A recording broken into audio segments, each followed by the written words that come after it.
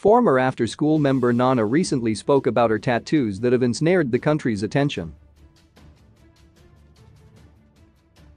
On September 27, the idol attended a press conference for her upcoming Netflix series Glitch. Also attending was the actress's co-star Jeon Yeo Bin and director Ro Duck.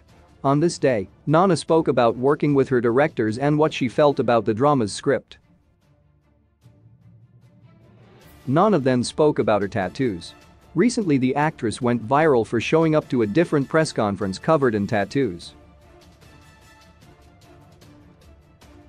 Fans have been guessing whether her tattoos were real ever since.